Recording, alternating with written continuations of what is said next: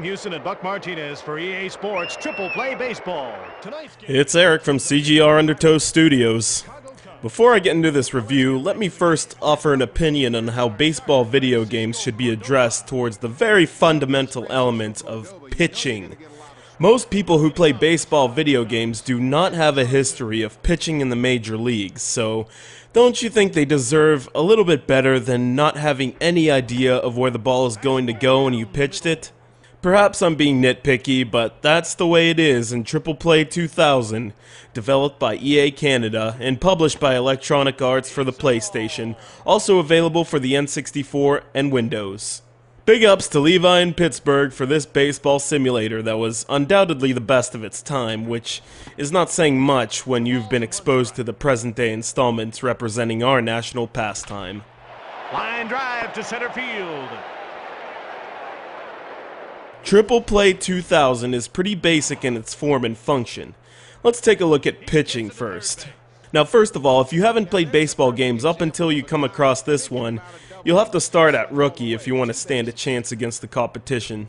I mean, just imagine not knowing what to do when Big Mac comes to the plate. You'll hand him a room service fastball that will be blasted out of the park faster than you can say performance-enhancing drugs. On rookie mode, pitching is simple and the HUD will tell you exactly what to do. You control pitch direction after you select your pitch, either by pressing X or circle, followed by up, down, left, or right. After that, it's anyone's guess as to how successful your pitch will be, which, as I hinted at before, is a big problem. Why would you leave it a mystery?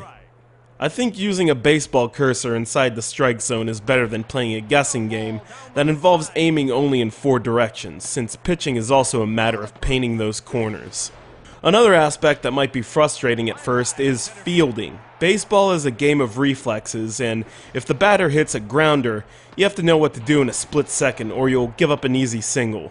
Right after your opponent cracks a frozen rope into center field, the big yellow arrows will tell you where to go, but if you can't catch up to the red X and toss it to your second baseman, you'll give up extra bases.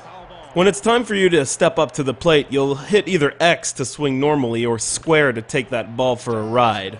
Personally, I found it frustrating trying to get a base hit in single game mode, so I tried Home Run Derby, one of my favorite modes in any baseball game. This is a good way to practice your hitting skills before you tackle the single game or even season or playoff mode.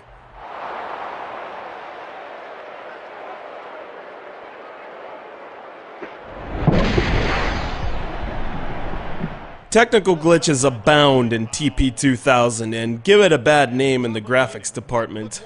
The reaction time between the push of a button for your swing is slow, meaning you'll have to swing sooner to catch up to that 95-mile-an-hour fastball.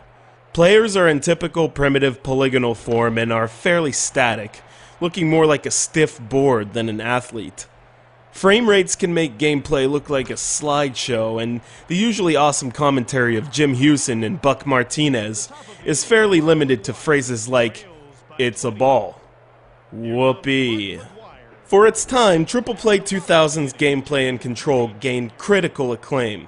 Today it shows its age compared to MLB The Show and EA's present-day franchise MVP Baseball, and even to games that came out before its release, like Ken Griffey Jr. Baseball for the Nintendo 64. Still, it provides you with enough of a challenge to keep on swinging for the fences. It's going.